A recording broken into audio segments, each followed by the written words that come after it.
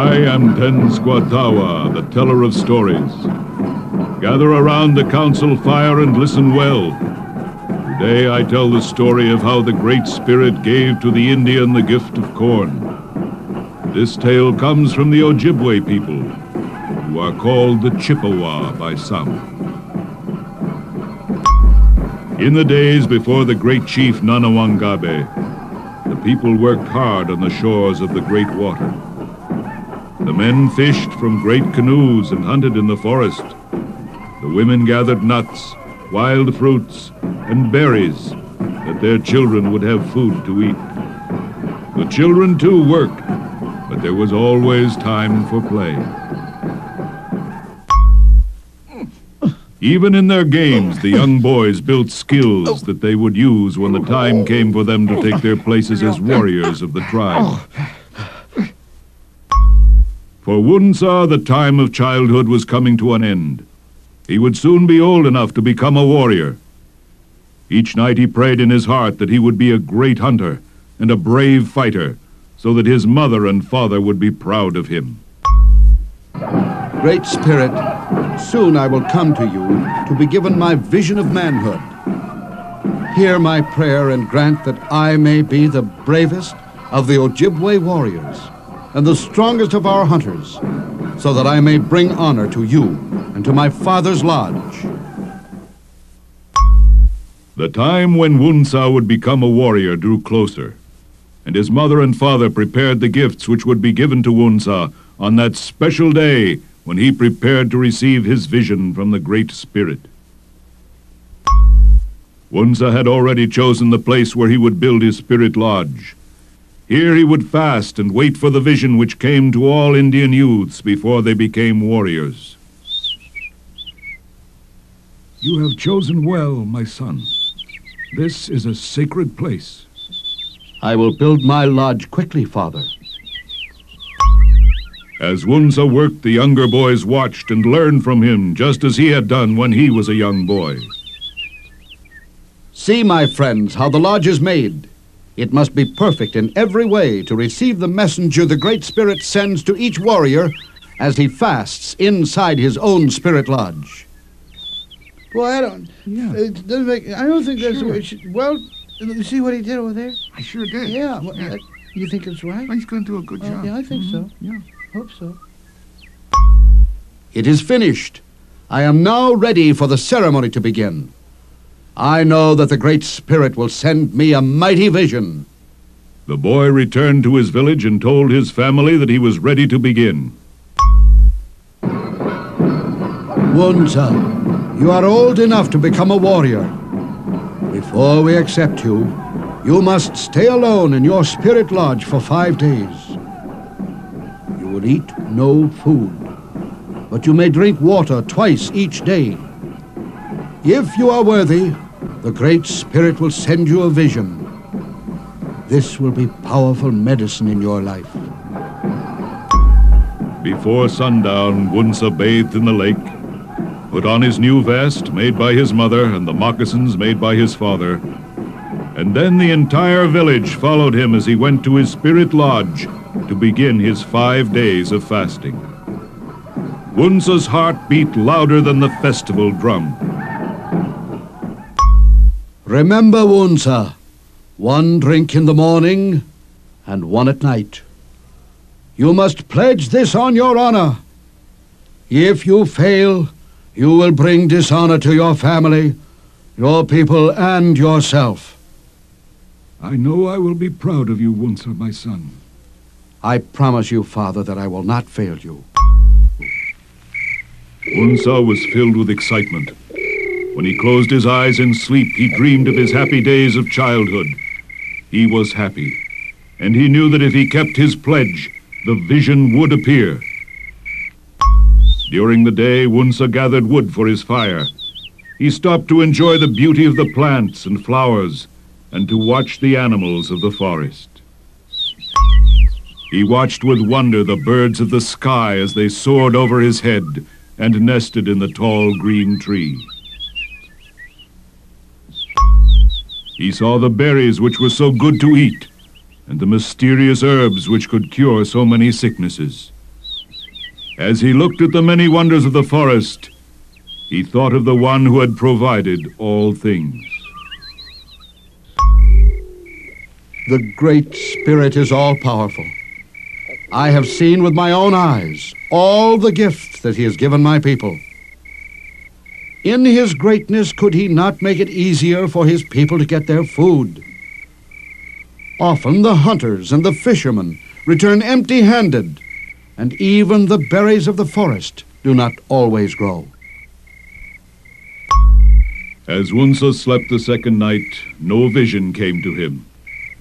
Instead, his dreams were of the wonders of the forest which the Great Spirit had provided. On the third day, the boy did not even take the water which he was allowed. On the third night, when Wunsa was weakened from hunger and thirst, his vision came to him. A tall, bronzed brave descended from the sky. His garments were brightly colored in yellow and green.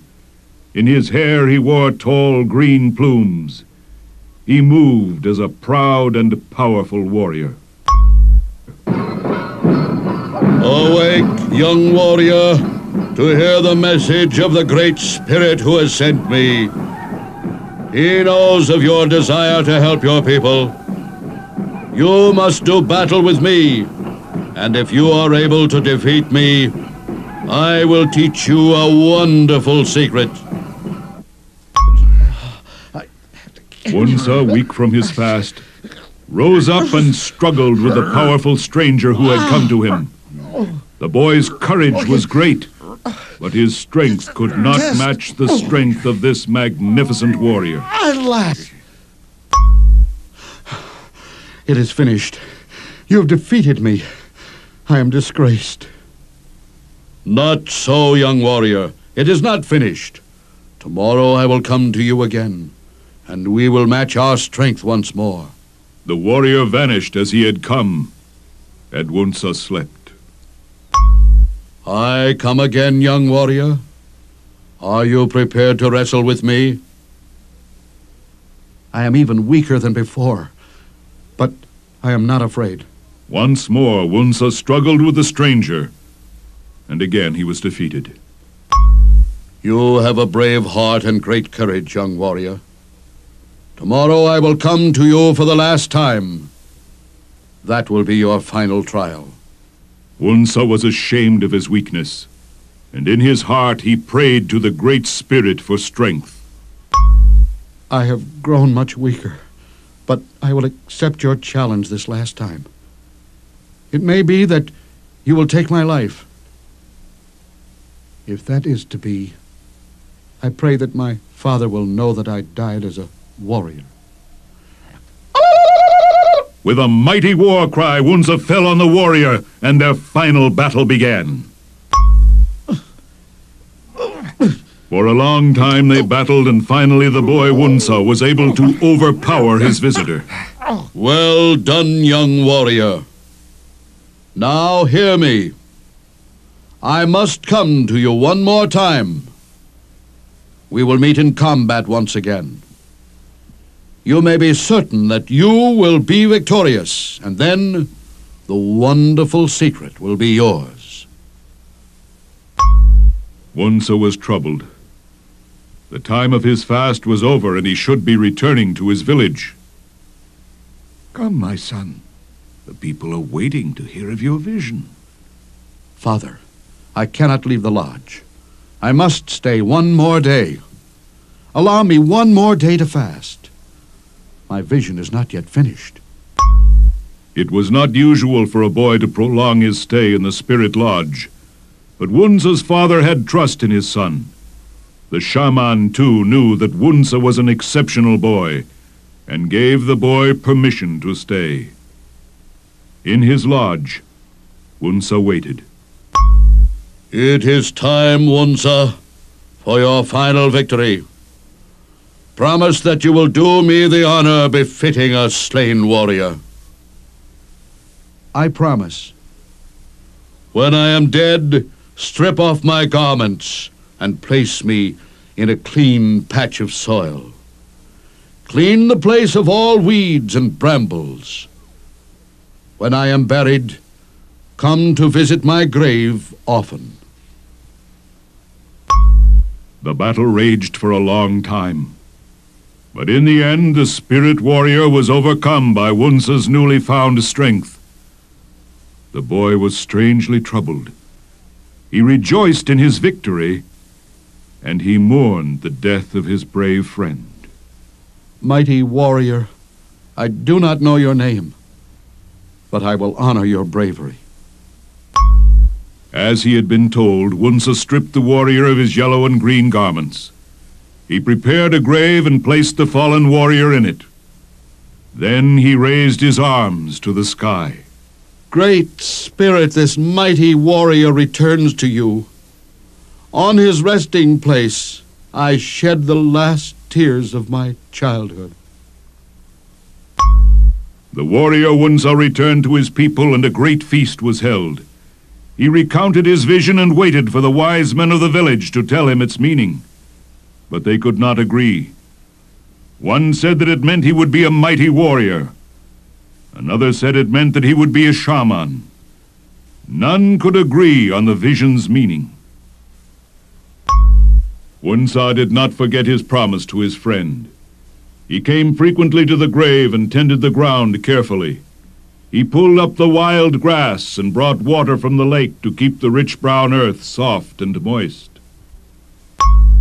As time passed, Wunsa took his place as a mighty hunter, and the people sang his praises, and his fame spread far and wide.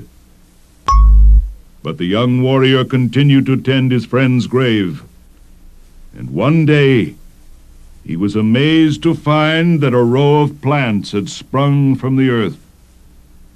Wunsa recognized the plants as the plumes the warrior had worn.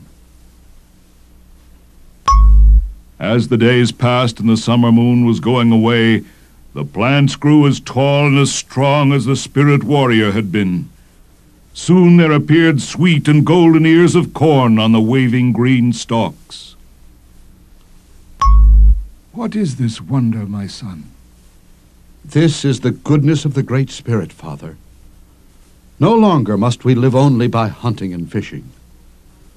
I prayed for a way to feed my people, and the Great Spirit has sent us corn.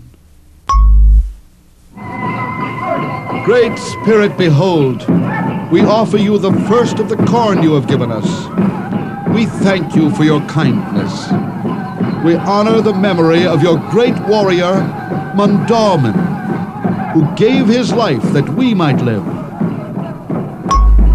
And so the Ojibway people to this day tell the story of Mondawmin, the corn warrior, and how he came to a boy of the Ojibways and brought him the gift of corn from the Great Spirit, who cares for all his children.